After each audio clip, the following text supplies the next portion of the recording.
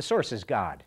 Part of the baggage that people carry around about this concept of God is it's some guy up in the sky a long, long ways away with the white beard, the Jehovah of the Old Testament, a God of judgment and vengeance and war.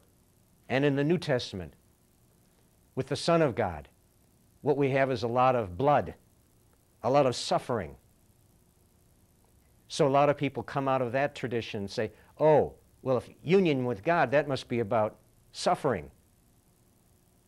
That doesn't serve our purposes because our union with Source is a union of celebration, just like the Native Americans had with their dances and their ceremonies.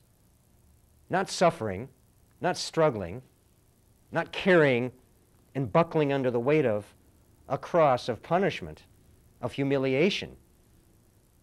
But like the little girl in the song, frolicking on the beach, playing with her daddy, the ocean.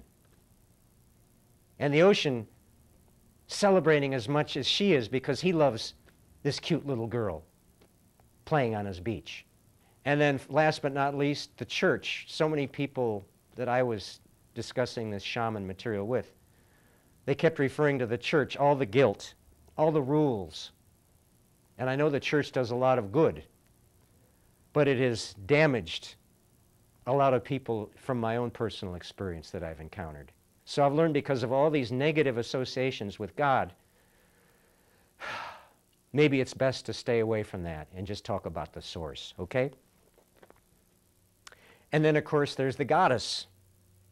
In the 70s, with the rise of feminism, there were a lot of people who said, oh, the goddess has returned to earth. And I understand where they're coming from, because for all these centuries in the Judeo-Christian tradition, God has been male. And the patriarchy of the church has sustained this maleness of the source. So with the goddess movement, God became a feminine figure, an earth mother rather than a sky god. And as we know, the church fought against the pagan earth religions for years and years and years, and finally had to cave in, and if you can't beat them, join them. They adopted many of the pagan festivals, became Easter replaced the previous pagan spring festival. And the ancient pagan winter festival of light, of course, became Christmas.